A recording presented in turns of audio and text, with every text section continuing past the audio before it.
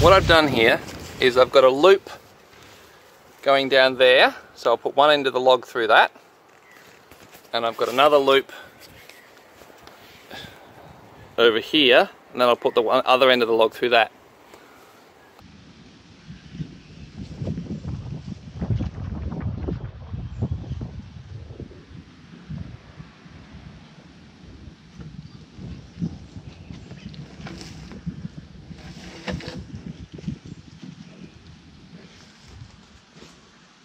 And then I'll be able to pull on these ropes to raise the log. And I've got it made sure it's coming across the ridge beam here from this side and across the ridge beam on this side, so that the rope doesn't get jammed in these cracks. I'll still be able to make the adjustments, and when I come up to put the cross beam, I'll be able to get it in exactly the right position and hold it there so I can mark out the joints.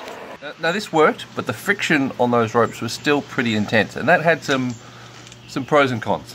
The con was that I had to lift the end of the timber in order to get it to move. I couldn't just pull up the timber on the rope. The friction was too great. But on the other hand, there was enough friction there that by putting slack on one side, adjusting my hand grip, and then pulling until I drew up that slack as I was lifting one into the timber, meant that I had a lot of control over the process, and there was little risk of it, you know, slipping and falling, even though I was doing this by myself. Now, ideally, you want to do it with help, and if the friction was an issue, you'd want to put some pulleys up there rather than just relying on the rope. But it worked. Now, some of you might be asking, why is he using such a large, chunky timber when the poles are so small? And I'm going to be talking about that in the next video.